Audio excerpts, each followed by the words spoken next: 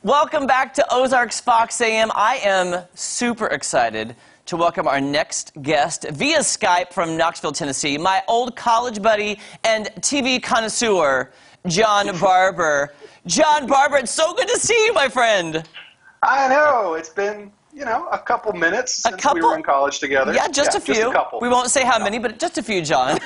Just a couple. It's so good to see you. So, okay, since college, you're now living in Knoxville. Tell us, just keep me updated. Yeah. What are you doing now?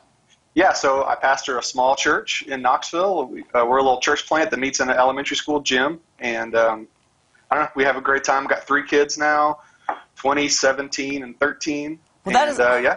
I'm so proud of you for what you're doing. And we went to college together at Ouachita Baptist University.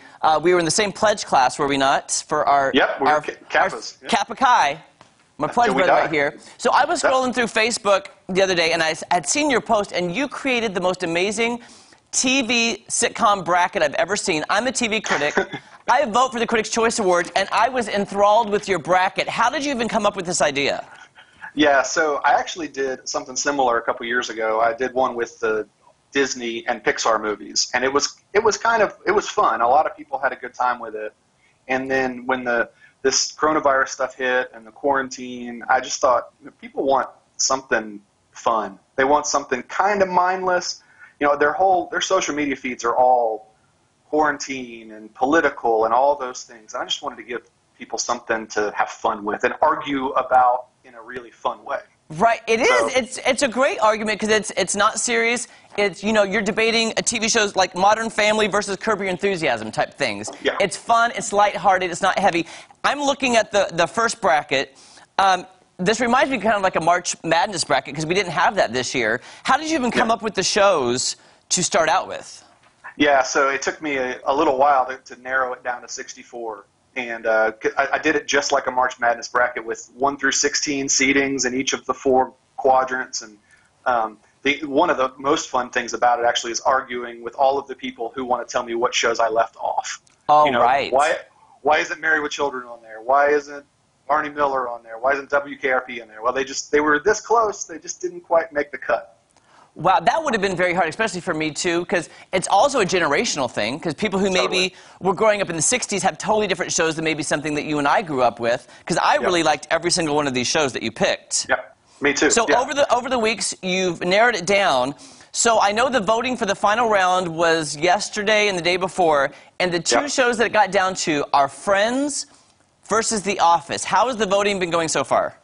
So in this final round, in the championship round, we've had about 25% more votes than any other round. I mean, it's just kind of blown up. And the final voting kind of surprised me because if you went into this thing thinking that Friends and Seinfeld were going to run away with it, I would have agreed with you. I would have thought that's where this thing is going to end up. So for The Office to make it to the finals, and then I don't know when you want me to give out the champion here. Not yet. Don't do it yet. Okay, I won't, but I'm excited about it. I'm excited about it. Well, you know what, John, in my opinion, can I tell you my TV critic opinion?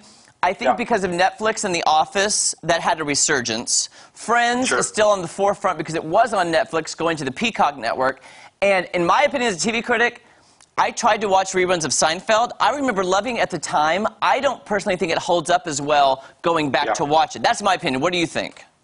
Yeah, no, I agree with you. And interestingly, the biggest surprise in the whole bracket, like by far, the thing that blew me away was the love for Home Improvement. Home Improvement, I had it in as, I think, and it made it all the way to the Elite 8, finally barely losing to I Love Lucy. But people love Tim the Toolman Taylor, like in ways that I was shocked by. Wow. That was the big one for me. Yeah. Yeah, I mean, I remember watching that too as a kid. Yeah.